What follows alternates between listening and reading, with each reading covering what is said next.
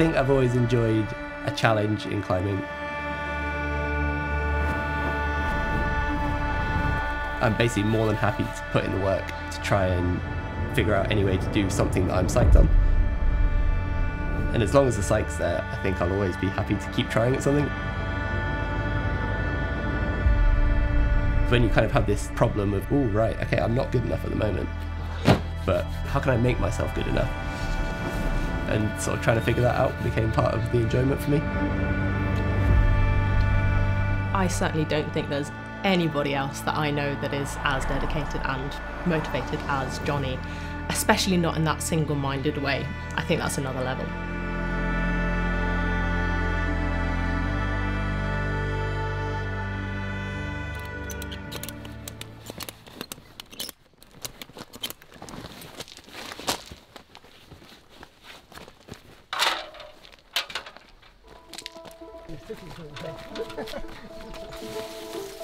Biblin's Cave is a limestone cave in the Forest of Dean, which is towards the southwest of the UK.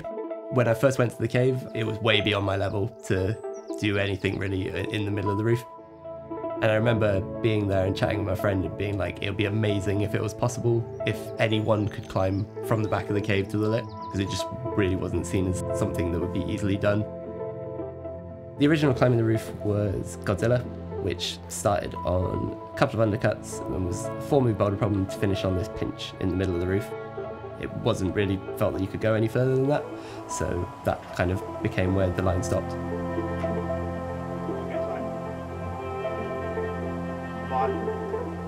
In 2016, I managed to repeat Godzilla. Yes! Awesome! The following year, in 2017, I added in Wadzilla. After that, James Squire managed to climb from the Godzilla starting point all the way to the lip of the cave, and it came a much better line, basically, and a more obvious finishing point. Yes! Oh my god! The World Is Yours basically starts from the back of the cave on the right at the Wadzilla start, climbs the full length of the roof to reach the lip. And I've spent however many years it is now, 5 to 6 years, trying to get from the back of the cave to the lip and climb The World Is Yours.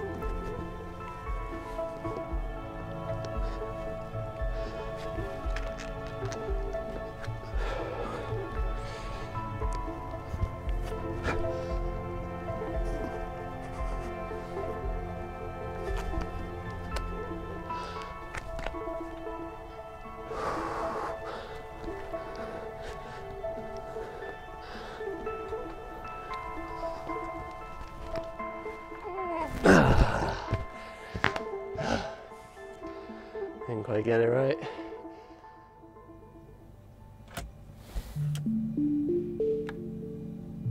How to describe Jonny? Is obsessive the right word? I mean, there's certainly determined.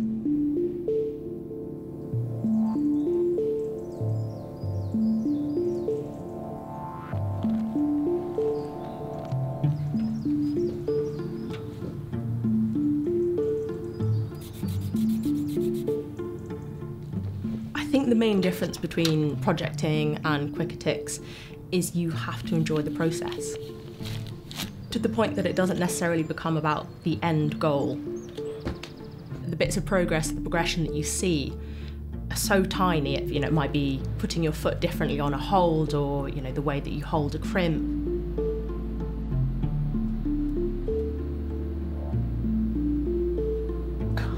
It's taking joy out of those tiny little beta changes. It's about the journey. It's not necessarily about ticking off at the end of the day. Obviously that's what we all aim to do. For somebody like myself or Jonny, it's the process that we enjoy.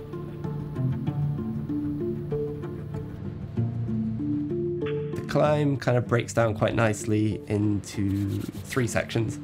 The first is a sort of 8-move V9 that's kind of a lot on like undercuts and physical on the biceps and your fingers.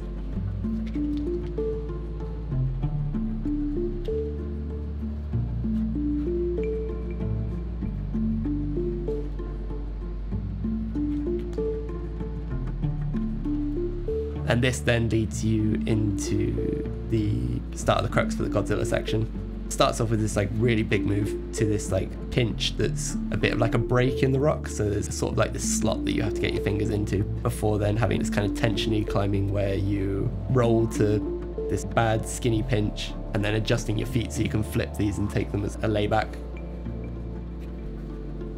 The final move is moving into this weird sort of block hold that's a bit like a pocket in some ways.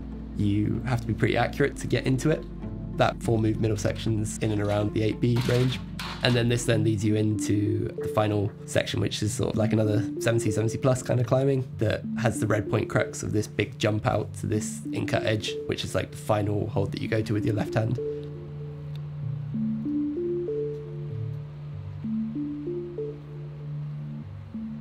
Basically, from the second you pull on, you're emptying the tank and trying to get through it as quickly as possible, because there's not really any points that I could rest and recover. It's all about just trying to go as quickly as possible without making mistakes.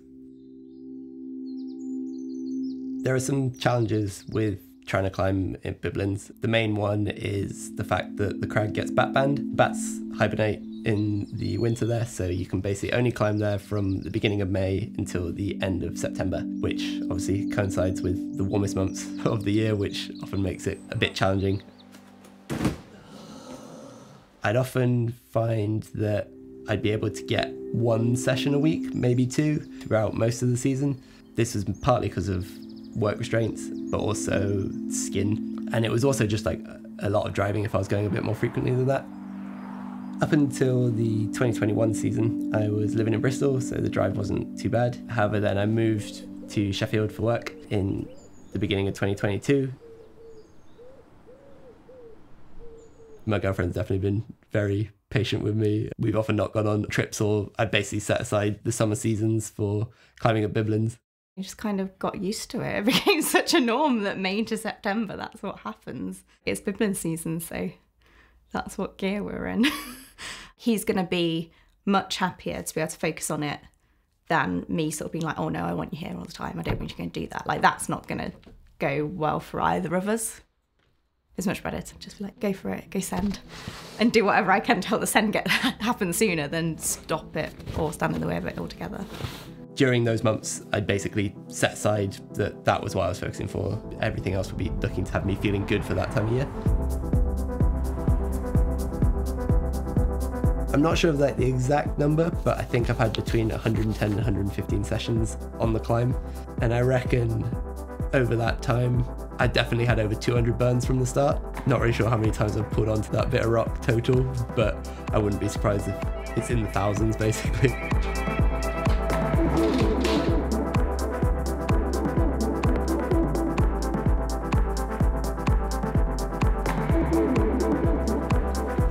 I've never had any doubt in my mind that eventually Jonny is going to do this thing. We just didn't know when. Every single year that he's tried it, he's come agonisingly close.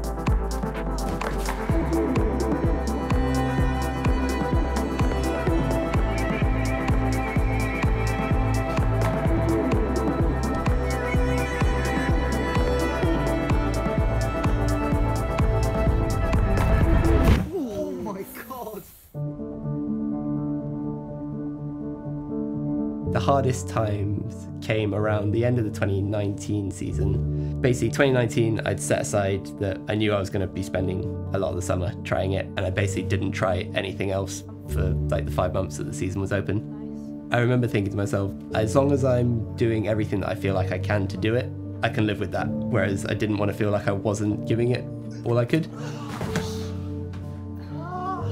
But it was still pretty hard to not get too hung up on the result in that 2019 year. It was the first time I'd put sort of 5 months into something and, or like any length of time really, and come away empty-handed. Going into the 2020 year, initially I wasn't going to be spending as much time there. Obviously, pandemic happened and the world went a bit crazy. Did some home training in my parents' cellar, which yeah, was trying to make the best of a bad situation basically. It was also then pretty tough mentally because that was the first kind of year of a kind of consistent backwards progress almost. There was times in that 2020 year that I was kind of ready to be done with it.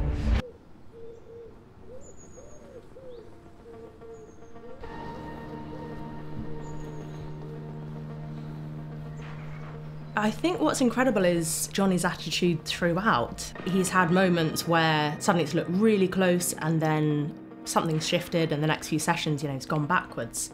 I don't think I've ever seen any frustration. He's very measured, he just takes everything in his stride, looks at what he can do to change something up or just go through the processes to trying to make sure he's as strong and as fit as he possibly can be, and then getting back on and persevering. It really is quite remarkable.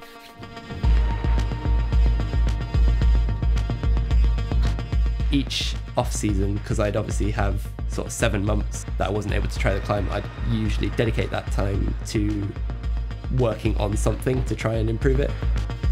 And obviously this would end up being like a little bit of trial and error, both in terms of what I was trying to improve and if that would be effective, and then also protocols within those things. So I messed around with trying to improve my endurance, trying to improve flexibility, fluctuations with body weight, gaining more like body strength, gaining more finger strength.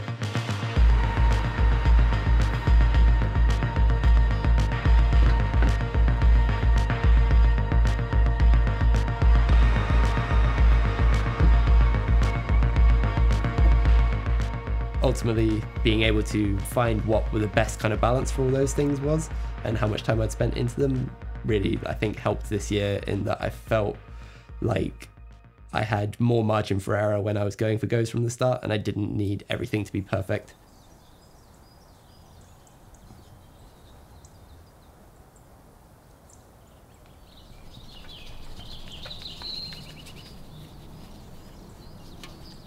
How many hours do you think you've spent sat here?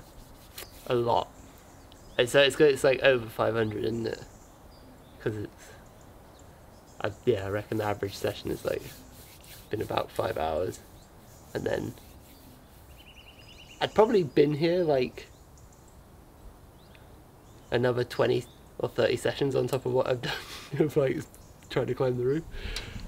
So yeah, probably could be like 600, 700 hours. Come on, Jonny. Come on, Jonny.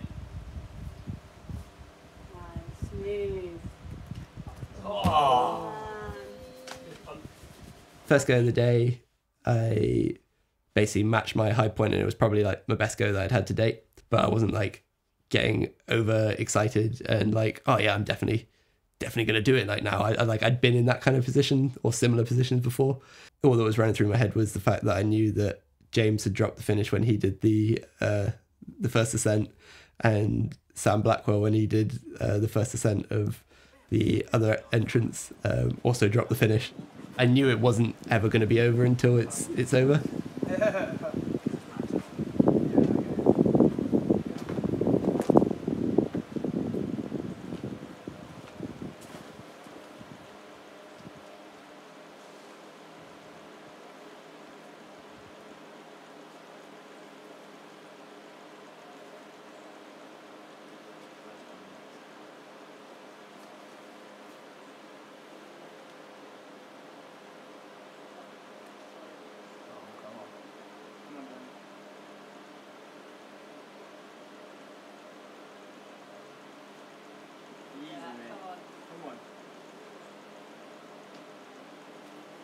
Come on, Jonny.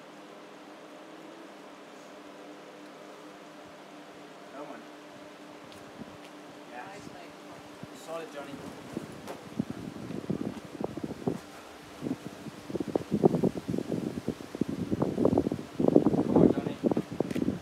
Come on, Jonny. Come on. Come on, Jonny.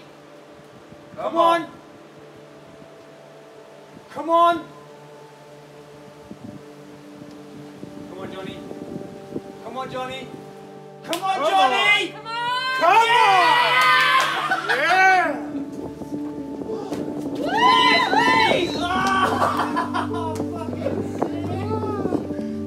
Oh, mate. Yes. Oh, you.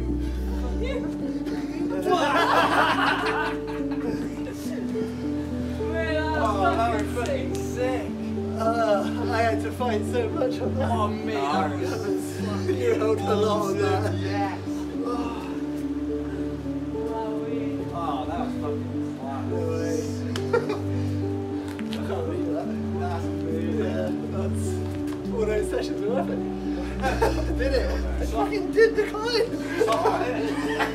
That wasn't too bad. Oh my god. What's really weird is earlier that afternoon I'd been like, oh, wouldn't it be cool if today was the day? Like, and I get a text later saying I've done it, and then he did, so that was very odd. And I had not told him that. It's a culmination of all that dedication, the hard work, and to see something like that pay off, because it was never a guaranteed thing. You can invest all of that time and it not, or you might fall out of love with the climb. You just don't know. Really exciting that it has paid off. It was very surreal, and if I didn't have people there like cheering me on, I definitely would have been like checking the footage that it like actually happened. It sounds weird to say that like I wouldn't have wanted to do it quicker, but I think I was quite happy that it kind of like took as long as it did. For a lot of people, climbing's about having lots of experiences and trying lots of climbs, doing lots of climbs. But for me, I definitely enjoy the aspect of trying to push my limit, and you're not going to do that if you're not putting in like loads and loads of sessions over loads and loads of years and actually trying to find what you can and can't do.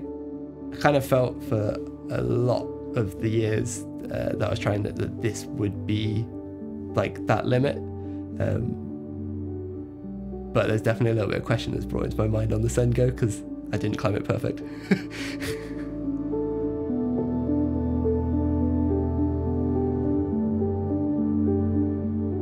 Obviously, Biblin's is an area that has a few restrictions. If you are planning on going, please make sure to check UKC or BMC RADs. There's information there about when you can climb and when you can't climb, and how you may conduct yourself when you go climbing there.